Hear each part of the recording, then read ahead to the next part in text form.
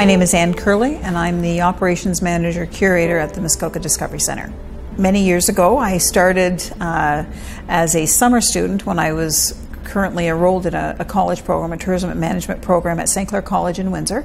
And then when I graduated from college, I was able to secure a full-time position with the Ministry of Tourism, working out in the customer sales and service department and marketing. By the time I left the ministry, I was the regional manager for visitor information services from Windsor to Cornwall. You're dealing with the customers, the visitors to Ontario that are traveling. They're having their vacation, so you're spending a lot of time. You're learning all about customers and all their needs and how to work efficiently and effectively with customers and how to deliver excellence in customer service. You know, we were looking at key steps. So key steps would be, first of all, establishing eye contact with them, greeting them, making them feel welcome in our visitor center, and that we had the best product knowledge possible on our province. And if we didn't have it, we knew where to find it. We were very well trained.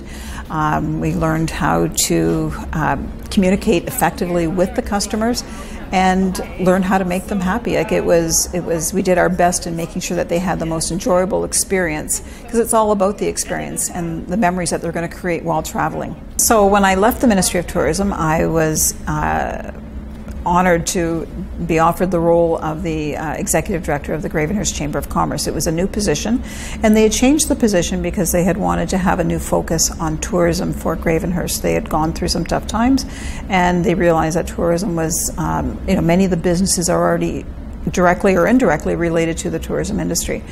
So, and again, that's where my volunteer experience came in, because all those skills that I learned being a volunteer allowed me to then pursue this career and be successful as the applicant.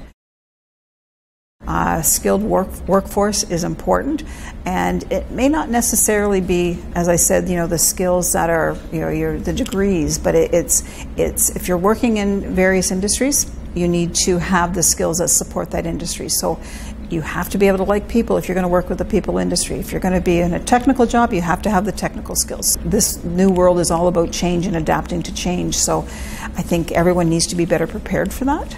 Here at the Muskoka Discovery Centre, our job is to present the history of Muskoka, the culture and heritage of the area, and we try and do that in an educational and entertaining way. We have something for everyone from the ages of 1 to 101. So we have incredible history of Muskoka and the area to tell, the history of the steamships, the wooden boats, the resort hotels. We talk about life on the water, and we're also talking about life in the water through new partnerships that we've formed. We're working with the Friends of the Muskoka Watershed, and we've expanded our storyline. We've also expanded our demographics by working with a new family engagement area. In museums in general, and particularly at our museum, we have seen an incredible increase in new Canadians, new immigrants coming to the area to learn and discover about the province that they're living in, the community they're living in. They're very, very appreciative and knowledgeable about museums and the role that they play in the education for themselves and for their children. So when I was teaching, I have taught part-time at a community college, and I was teaching mostly in the marketing department or the tourism department. So I taught marketing, customer sales and service, transportation, a whole bunch of different courses. But one of the most important messages that I always tried to teach the students was that, yes, you can learn everything here at school, but once you're out working, or you need to take advantage of every opportunity that's presented to you. And volunteering is so key, because volunteering offers you the opportunities to learn new experiences and gain new skills. I can speak about that because that's exactly how I received additional jobs as I moved around and changed my careers. There's a number of key things that they need to have. They need to, first of all, love working with the public. It's not an easy job. People think it is, but it's not. But it's a very rewarding job, because once you've helped someone and you've been able to encourage them to do something, it's just an inner satisfaction that you receive. But it's fun. It's great. It's long hours. You have to be creative. You have to be adapting to change on a regular basis.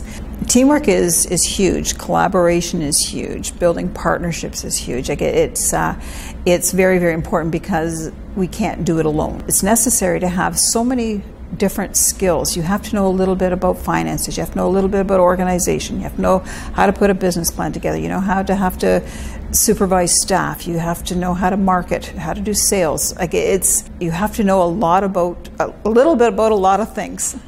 I would say that you need to, while you're working, you need to work at building relationships. Relationships are always important in any job that you're doing, because you never know where you're going to go or what door is going to open because of the relationships that you've built, whether it's for your current job and how you can expand the business by developing a new partner, or if it's you personally, that there could be a new opportunity awaiting. I would say that continue to learn. The world is changing and business is changing so fast nowadays that you have to keep up to date on what's going on. I would say get involved in your community, get to know your community businesses, your community partners. It's fun and you'll have a great career.